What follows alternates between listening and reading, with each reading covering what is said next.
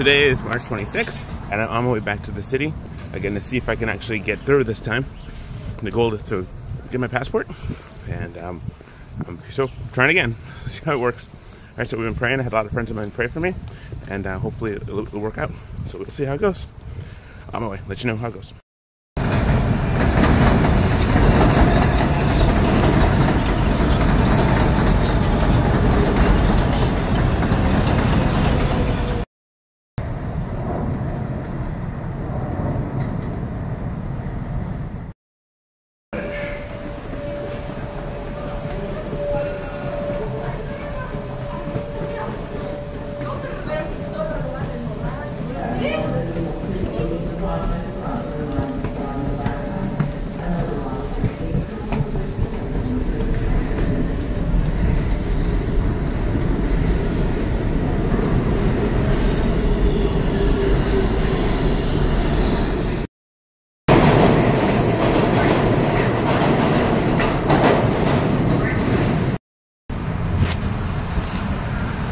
Round two.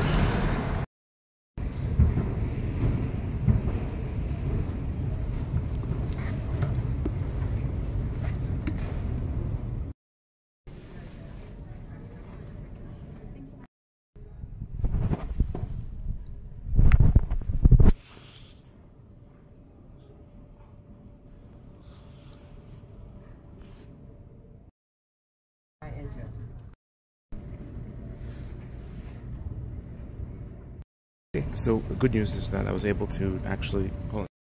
Okay, so this is how the situation went down. I went to the post office, and I went yesterday, and this is my, I don't know what day it is anymore. So it's like pretty much today's Tuesday. And Tuesday I went to the post office again, and this one happened. I had my copy of my birth certificate. I made it for my picture that I had because I gave my other stuff to the electrical union, my actual original one, to the electrical union.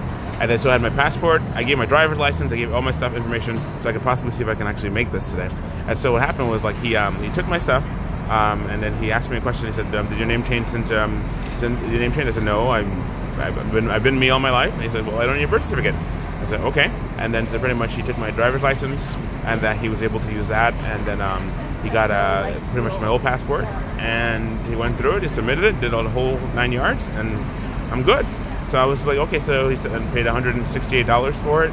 Grand total of almost $268, almost $280 actually, in total to pay for my entire birth certificate thing. So that's kind of how the scenario goes there with that. So yeah, so it's going to come in 6 to 8 weeks, which is 2 months or less. So anyway, that's kind of where I'm at with that. And yes, I'm really excited at the fact that I finally got it done. So praise God, I got that done.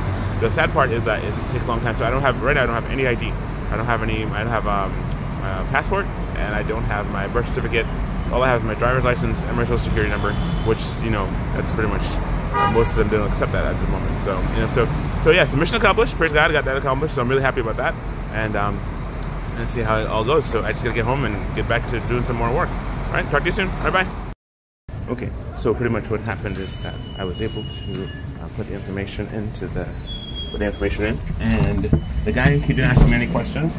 He set me up with, I got a chance to actually just go ahead and submit all my stuff, and it came up to a total of $168 for everything, okay, to have that.